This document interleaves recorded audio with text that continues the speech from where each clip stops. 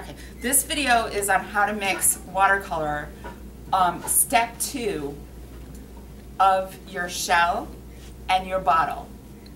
We are going to be creating this as an undercolor underneath colored pencil. After we do colored pencil, or later on in the assignment, we'll paint the tabletop. Why are we waiting with the tabletop? If you put wet watercolor up against wet watercolor, you'll get running. So our shell and our bottle should be dry before we put the color next to it. And it just takes too much time to hit it with the blow dryer for everybody to do that. So, since our class is only 40 minutes, we don't want to waste the time. So what you're going to do is you're going to work with this with your partner. You and your partner will divide the duties. So one of you will mix a step 2 of your shell, and the other will mix a step 2 of your bottle. You can share the colors with other people, that doesn't matter. I would just like you to have the experience of, trying to mix a color with a partner. So what we're doing is, watercolor does come in tubes, but it's the end of the year, so my AP art students have used up the tube watercolor. I never know what medium is going to be most popular in AP art, because people get to use whatever medium they want in AP art, and a lot of people grab the watercolor. So what we're going to be using is what we normally use anyway for art survey, which is just regular paint palettes of watercolor. It's pretty inexpensive. And what we're going to use is a stiff acrylic brush and a watercolor brush. How do I know the difference? The watercolor brush is really, really soft, and in this case, we're going to use a round brush. Watercolor brushes also come in flat style, which is like this, but for watercolor purposes, and most of the time, you use a round brush. We're going to use the stiff brush to get the watercolor out of the palette. There's 3 sinks here, so you guys can just kind of crowd the sinks, get the colors wet, and what you're going to do is identify your step 2.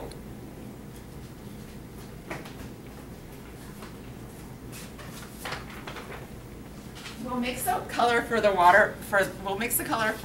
bottle first. And when it's time, you're going to grab 2 handouts, or one of these handouts. This handout is for the people that have like a yellowy green bottle. This handout is for the people that have like an olive green bottle.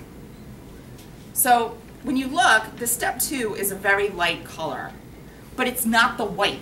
When I turn down the lights and you mix your color, you're going to see that the step 1, which is the brightest part of your bottle, should just be left straight paper.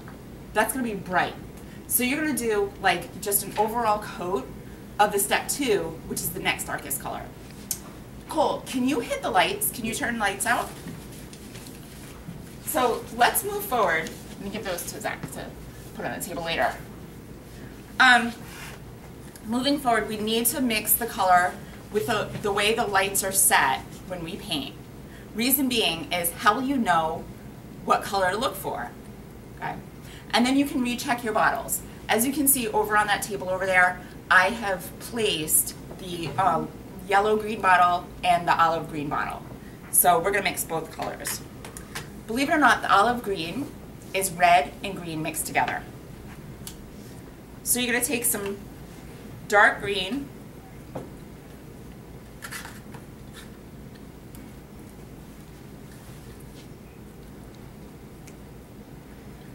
and really, after putting about a little less than a 1/4 inch of water in your clear plastic container, you want to get the color so it's almost an opaque green color. Then switch, after cleaning your brush, and put the red in there. So you get a red-green.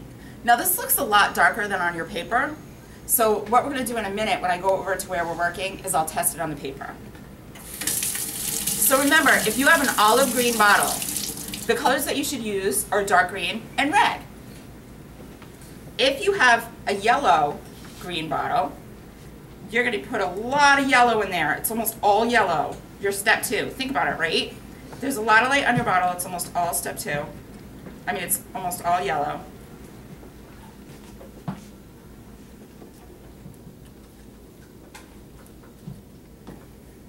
And then wash your brush, and then get some of the same dark green.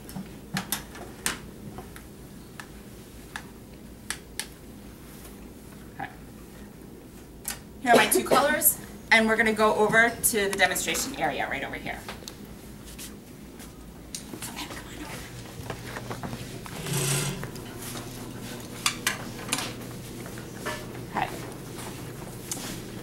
So next step is what you're going to do is you're going to set up the way that you're set up when you do your shell and bottle drawing. The only difference is you're not going to lift your table. What's going to happen if you lift your table up when you add watercolor? What do you think might happen with your watercolor? It's going to drip. We don't want that to happen. Okay? So I'm going to open my page to my practice bottle, and I got here early this morning and I already erased my extra searching lines. So the point of adding watercolor to our final drawing and our sketchbook drawing is you get to practice on your sketchbook drawing and then, you know, do it again on your final and you'll be all set. Caroline, on that computer tower, would you mind grabbing the tracing that I did the other day? Because I'll use that for my final. Okay. So here's my bottle. You can leave this label just plain white right now if you want. You can leave the label plain white, or if you have extra time at the end of the period, you can mix a new color in watercolor and add a tone to the label too. That's one way to handle the label. But as I said before, label's pretty much up to your artistic freedom. Okay. I'm going to take a close look at my bottle, and I'm going to keep in mind that all my white areas I'm going to leave alone. So how do I do that? I'm not going to paint them in with the undercolor. I've already tested this undercolor.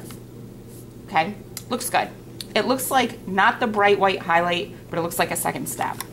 As I apply the watercolor on my bottle, I'm going to just carefully look and make sure that I leave any areas that are step 1, meaning the brightest area of my bottle, white paper. That is so important.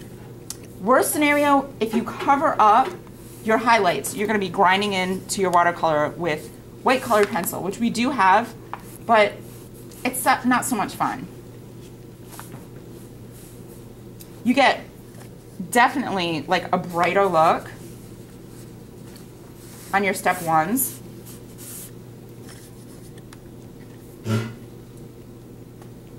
If you leave it white. Notice I'm having difficulty talking and doing this at the same time. Ta-da! Done. But Ms. West, where are your step 2s, 3s, 4s, and 5s as illustrated on the sample handout? They're going to be in colored pencil. Does that make sense? Okay. Similarly,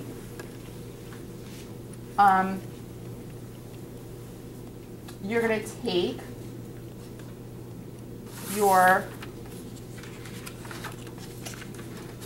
if you have a yellow bottle,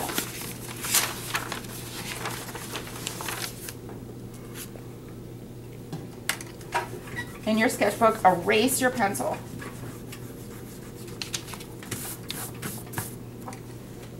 Mix your color, make sure you test it. You might have to go back and forth to the sink a couple times. That's totally okay. Look at your bottle, make sure you miss all of your step 1s. Most common mistake that students make is they go over their paper too many times with their brush. Try to make it a goal to go on your paper just once. In other words, where you have watercolor, try not to go back into it with watercolor. if you go back into it with watercolor, you're probably going to eat through the paper. Keep in mind this is drawing paper, not watercolor paper. There's all different thicknesses of watercolor paper. And so, you know, I have students that really work into their watercolor a lot and just have puddles of water, but it takes a certain type of paper. This will not handle a puddle of water. Okay. So just leave your step 1s out. Now the shell. I've used this shell and I mixed this color. This was just red, brown, and yellow together. Ms. West, does the color have to be perfect? No. Remember, we're creating an illusion here.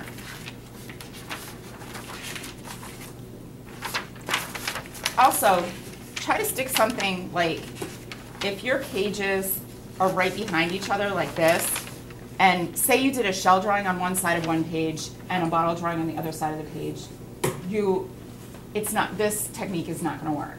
So you'll want to draw your shell on a different page, or your bottle on a different page. Because you can probably see how in my sketchbook, the color, even though it's just one coat, has leaked through. Now, I picked this shell because there's a white, like undercolor or a white step 2, my highlights, and a brown. Shoot, so what do I do now? I'm gonna leave the white area as white and just put undercolor on, or just put color on the brown part of the shell. I grabbed this one because you're in a situation where, okay, there's pink and there's gray, so you're gonna wanna mix 2 colors. Just light pink and light gray, and only apply the color where you see it.